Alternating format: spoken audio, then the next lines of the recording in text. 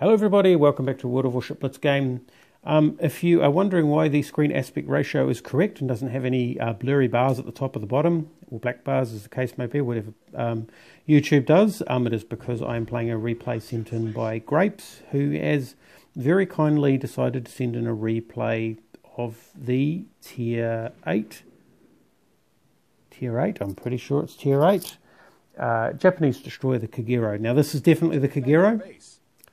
And I stand to be corrected at the end of the video. I'm pretty sure the Akatsuki is Tier 7 and the Akizuki is the Tier 8 gunboat and the Kagero is the Tier 8 torpedo boat. As you can see, Idiot is a Tier 8. As you can see, he's up against, well, there's an ice on the enemy team, which means the enemy team has scouting, and a Fiji, which means they have a dedicated Kagero killer. Here he is, so coming in, taking a nice close look at that that Atlanta, basically inspecting the paintwork, and here's a Cleveland, which obviously is a bit of a risk. Right, so he's got two options here. He's going to dump some torpedoes. How many does he dump? He dumps 2. Is it 2 or 3?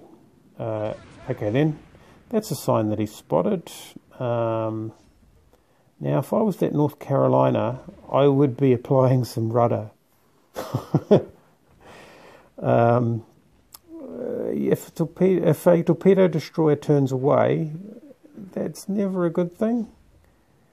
Now, he may have applied some acceleration, but still 6 hits has got us smart. And the great thing about Grapes here is he's stopping just outside of range. Obviously that ice is not hunting the destroyer. There's one destroyer on his team. Oh, he's only got 2 torpedo tubes. 2 sets of 4. That'll explain why I thought he kept one in reserve. It must be the Akatsuki that has them in 3 sets of 3. His torpedoes come back online. We've got a North Carolina travelling in a lovely straight line. It is dead. That line is absolutely unwavering, and it is time to say no problem because that line is unwavering. There goes the Fiji. That is definitely something that that Grapes here does not want to be spotted by.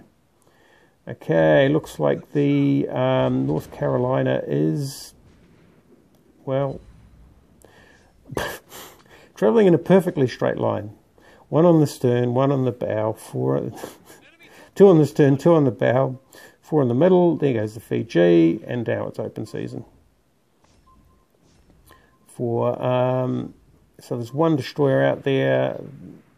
There's a poor lone battleship 10 seconds away from getting its just dessert, so he's got 56,000, 14 torpedo hits, so he's fired 4 salvos, total of 16 torpedoes in the water, 14 have hit. So good shooting there.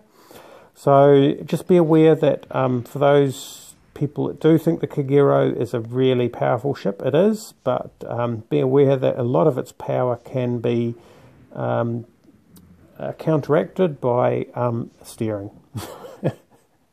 Which is why when you see me in my battleships, I tend to have sort of sweeping turns as I head in towards the enemy, or I cut the power. This ice has no secondaries, so this ice is doing, I'm not sure what this ice is doing, but he is definitely going to be wearing a few torpedoes. He keeps the turn up, so maybe he'll avoid some of them, or maybe not. The 3's all it needed to sink him.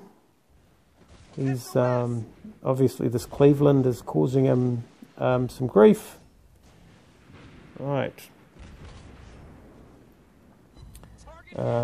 He's very lucky to survive this long against this Cleveland. This Cleveland is very much wanting to get rid of this Japanese destroyer. He's keeping his nose in. He's wiggling around just slightly so that he doesn't get too badly hammered. And then the Atlanta saves the day because, well, the Atlanta takes the focus and he can't aim at Grapes.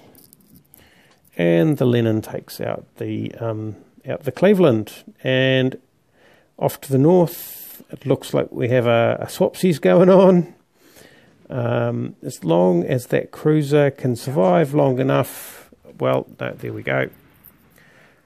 But I think the game is definitely over. He's getting hammered by something. Oh no, it's friendly Atlanta. So here it is. It's the mucking around part of the game because that's all over and he gets the battle star. So there you go. So there's the Kagero. Very much a stealth battleship. Sorry, stealth destroyer. Sorry about that. It's a stealth destroyer. It was a very, very good setup there with the enemy destroyer going the other way, and lots of juicy battleships, which is an ideal environment for the ship, but it was well piloted and definitely could have been a lot more troublesome with that Cleveland, so well done.